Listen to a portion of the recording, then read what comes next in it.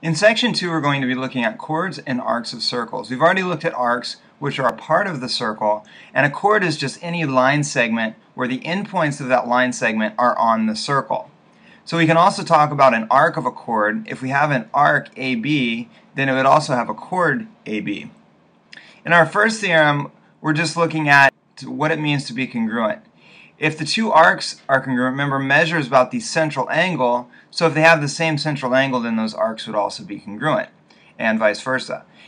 If we look at chords then, since those chords come from those congruent arcs, then this would be the same length as this. Is AB and CD would be the same as long as our arc or our central angle is the same. If I look at how these two are related, I have vertical angles in this picture, and so they have to be congruent, which is also giving me congruent arcs. Notice that we also end up with the lengths being congruent because they're in the same circle. We can also look at this picture here. If I change that central angle, even though these are not vertical angles, I still have congruent angles in the middle, which is still giving me congruent arcs. Notice that the chord, this length here, the orange one and the orange one, are also the same length. So our chords are congruent, our arcs are congruent, and the central angles are congruent. And that's what theorem 12.6 tells us about. When our arcs are congruent, our chords are congruent. If our chords are congruent, then our arcs are congruent. And we could prove this just by using similar triangles. All these radius, every radius is the same. The central angle is the same. So these are congruent triangles by side angle side, which means that our third side, which is our chord, will be congruent. In this picture, they've given us two congruent circles, which means the circles, to be congruent, are the same size, so their radius would be the same. So if their radius is the same, and we know that their chords are the same, BC and DF, then that would also mean that these two triangles are congruent because they have the same radius, which means this angle would be the same, and so BC and DF would also be congruent. We can see that in this picture. If I change my angle, because I have two congruent circles here, that our angles are always the same, and our arc lengths are also the same. But notice if I change the size of one of those circles, even though my arc measures are still equal, my lengths are not the same, so these are not congruent arcs, even though they have the same measure. They need to be defined by the same measure and the same length. The next theorem looks at the distance from a chord of a chord to the center. Now remember, if we're looking at the distance, we're talking about the perpendicular from a point. So coming from the center to this chord, I have to take the perpendicular, and from this side over here, the perpendicular. Now if I've started with congruent chords, notice that those distances, that little purple line there, has to be the same, and that's what this theorem is telling us, that those distances are going to be the same from the center. We can use that because if I have a circle, a picture like this, I have two distances from the center, then we want to know the distance here. Notice that this chord length here is given to us 36. This one we could add the parts. We'll notice that it is 36.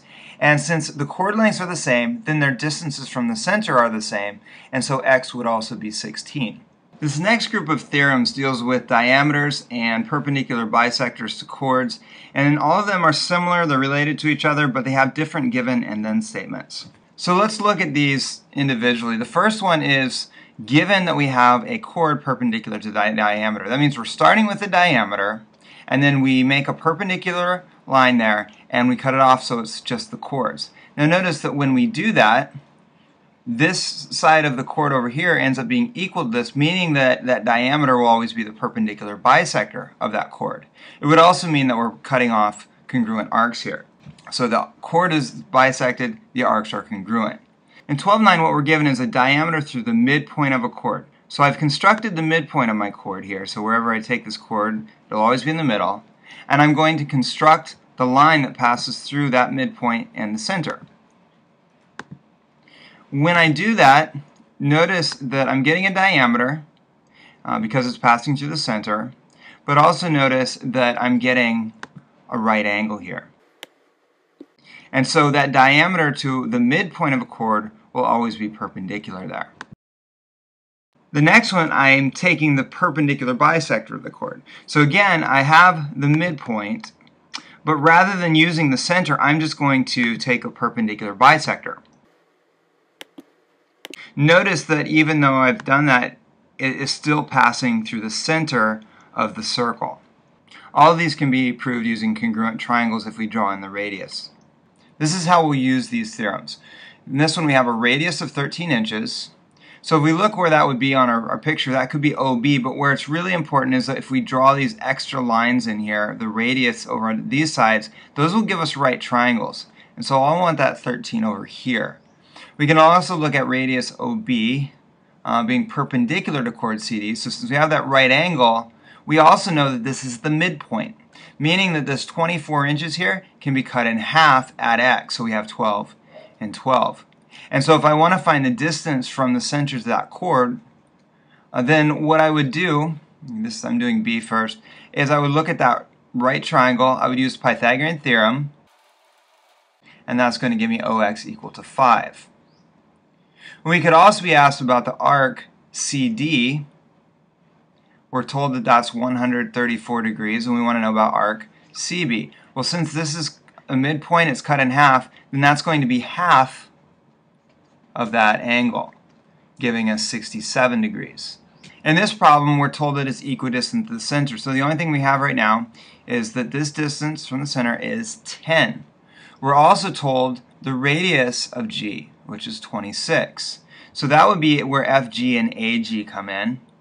Now all of these triangles will be the same. Even if I also drew triangles here, all four of those triangles are going to be the same.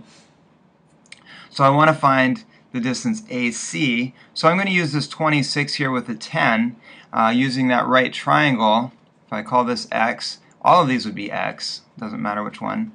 They're all going to be the same length. X squared plus 10 squared is equal to 26 squared, which is going to give me X equals 24 when I work that out. So if A to B is 24, but I'm asked to find AC, AC will be double that.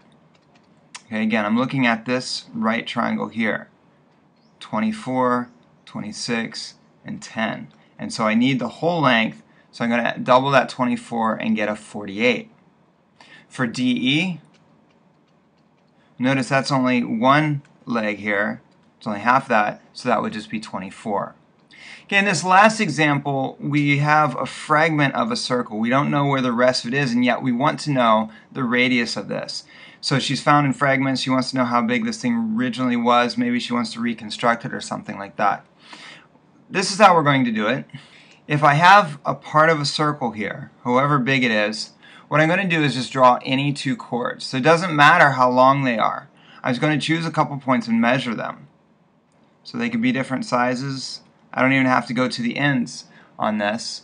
But what I need to construct on each of these are the perpendicular bisectors. So I'm going to first construct their midpoints, and then I'll construct a perpendicular line to this one.